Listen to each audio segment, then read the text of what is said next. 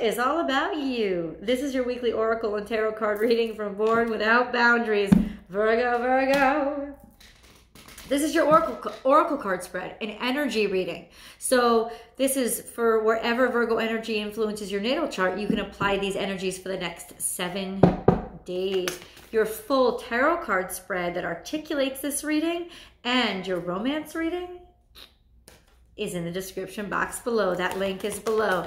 Virgo, let's get this on. Show on the road.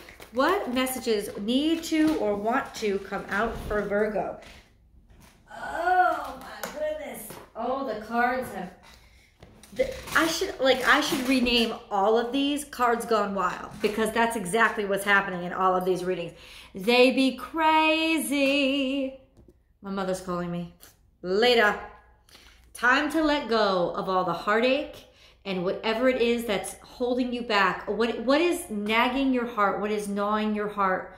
What is feeling like security? 3 + 1 is 4. It feels like security. This is a pain that you've held on to for so long. It's almost part of your foundation. It's almost how you distinguish feeling good or feeling happy. This is something that causes a pain or a heartache or a suffering that you've almost grown dependent on, like a crutch, because it gives you some sort of stability. You recognize it. It's something that's recognizable. It's a pain that's recognizable. Well, guess what?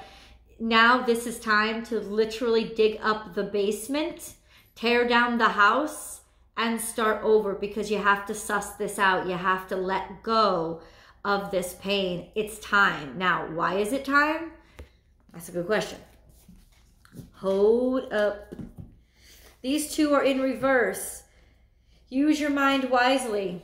I think you're being irrational, which is not like you, but you're being irrational this week and your emotions are running out of control. There's something like emotions are running high this week, and it's been set off by something or someone.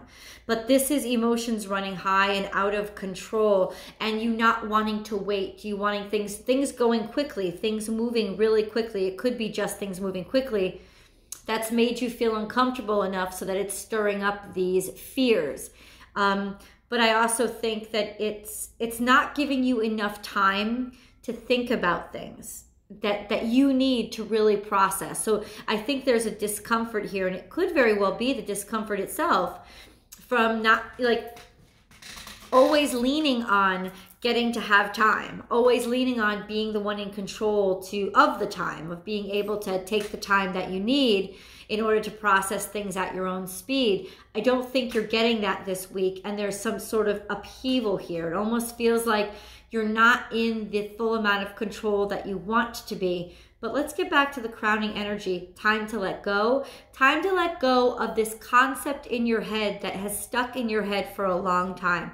Something that you believe about others or something that you believe about yourself.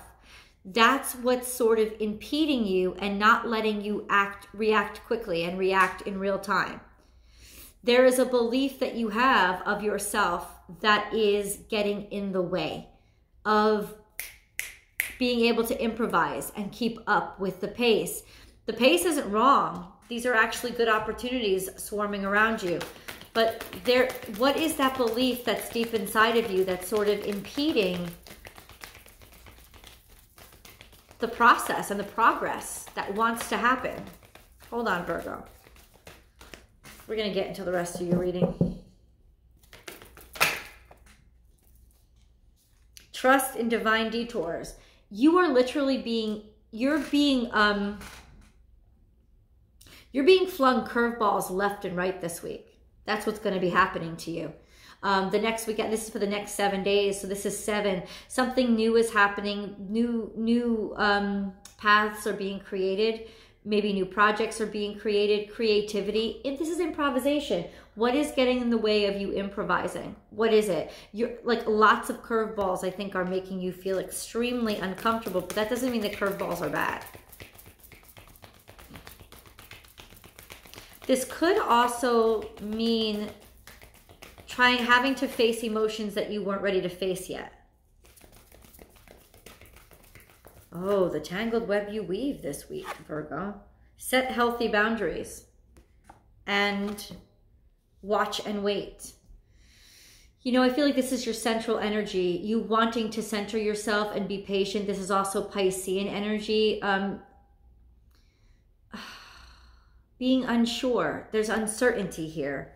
Set healthy boundaries. This could be generational in nature, of learning how to stop. Focus on the card. The card is saying set healthy boundaries. What is a healthy boundary though? Something about boundaries, born without boundaries, something about boundaries is the center of this conflict. About either boundaries being too thick, walls being too high and you getting trapped behind them, or there being no boundary at all and everything just flooding all over the place. Healthy boundaries are the appropriate boundaries. Healthy boundaries are place and time appropriate. So there's something here about really crumbling under the weight of your own pressure, of your own shell, of the own defenses that you've made for yourself. You're being very defensive toward a particular person, not really wanting, like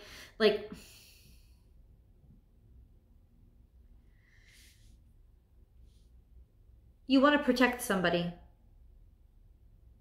It's not necessarily something in your life that's moving too fast. It's something in somebody else's life that's moving too fast.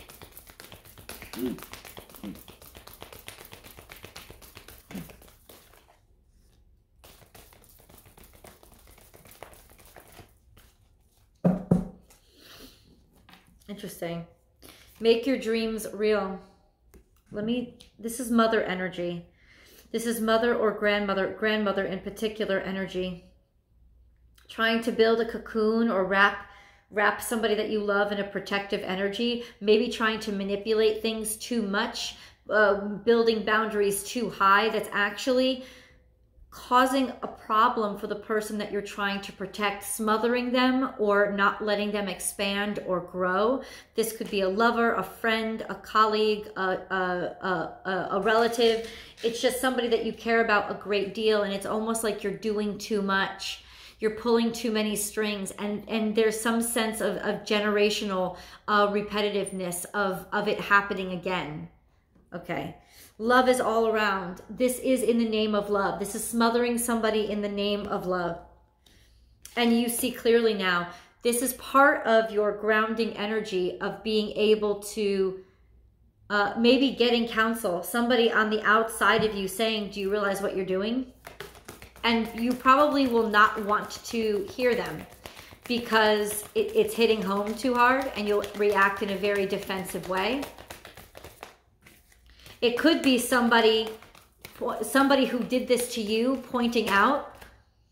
It's almost like the person who did this to you and hurt you with it pointing out that you're now behaving just like them.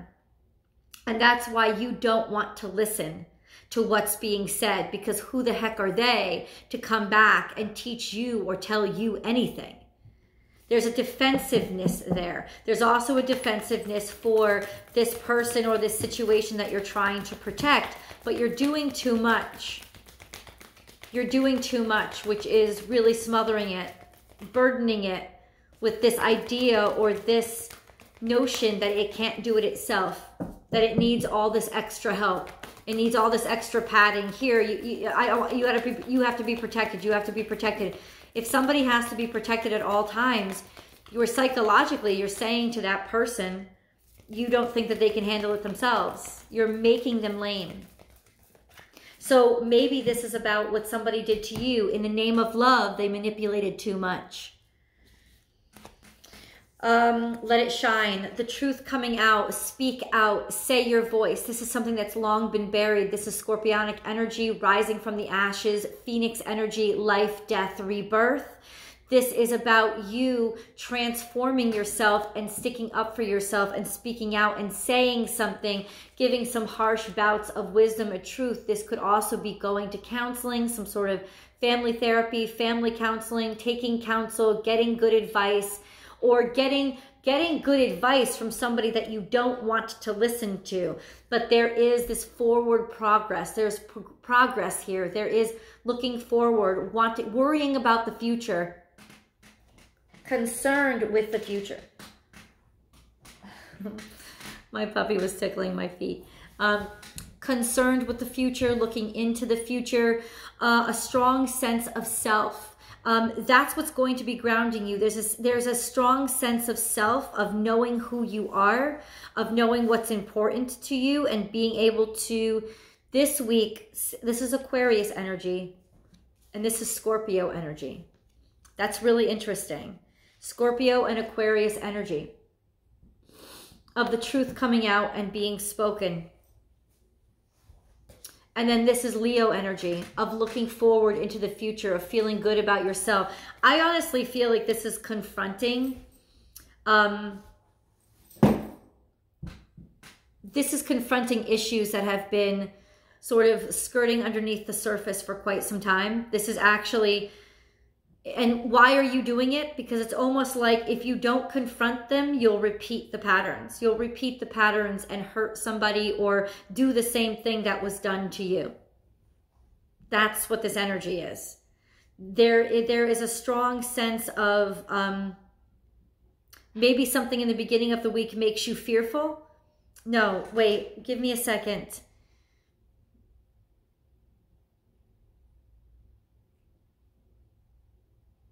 You're being very reactionary. That's very reactionary energy. Both of these energies upside down is very reactionary, of responding instantaneously and rushing in to save somebody, to block trust and divine detours, having curveballs thrown at you. And so not even taking a time to think, well, can I handle the curveballs? Because somewhere along the line, somebody taught you that you can't handle a curveball. And I think that's what brings up all of this garbage, is somewhere along the line, somebody taught you that you can't handle a curveball. Curveballs are dangerous. All they do is hit you. You'll get hurt. You'll crack your head open. You'll die. It's a curveball. People hit them all the time. Why can't you? And that's the reality. And it's like identifying this fear because you were about to overprotect or give the same message to somebody now. And now you're in the same situation of the people that did it to you. Some sort of generational pattern setting.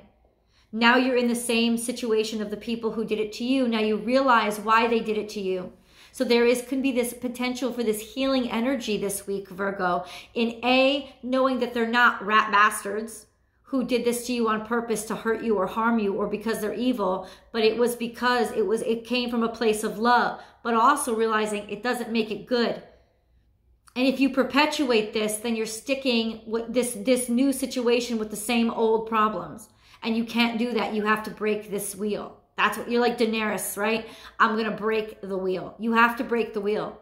Burn it all down, baby. Burn it all down. You got to break the wheel. Being confident, through confidence, through believing in yourself, through realizing that you don't have to wear all this armor and all this protective gear every time you walk out of the house. That it is actually okay to be spontaneous and just let life throw you curveballs. You have the ability to field them. You have the ability to improvise. You can do this. You don't necessarily need things 5 weeks in advance to lay everything out. You don't need it. You don't need it. This is about remember what I said from the beginning of the reading? What is it that you believe that has been holding you back? And this is that sentiment of this is what you believe that's been holding you back. That everything has to be planned, that everything has to be predictable. It's holding you back. It's holding you back because progress isn't safe.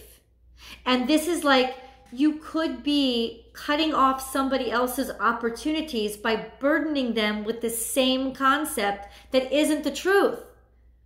It's not the truth because successful people everywhere, happy people everywhere live life differently. This is a truth that was put into your head to control you. Control you because they loved you. But it was something that you learned a long time ago and it's time to let it go.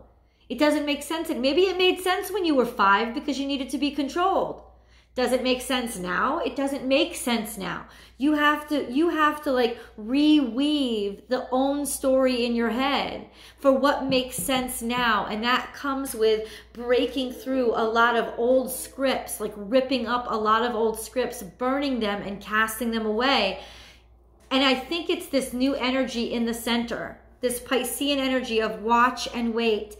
Realizing that somebody is watching you, somebody is listening to you, you are setting an example for other people. What do you want that example to be? Do you want it to be one of limitations, or do you want it to be one of infinite possibilities?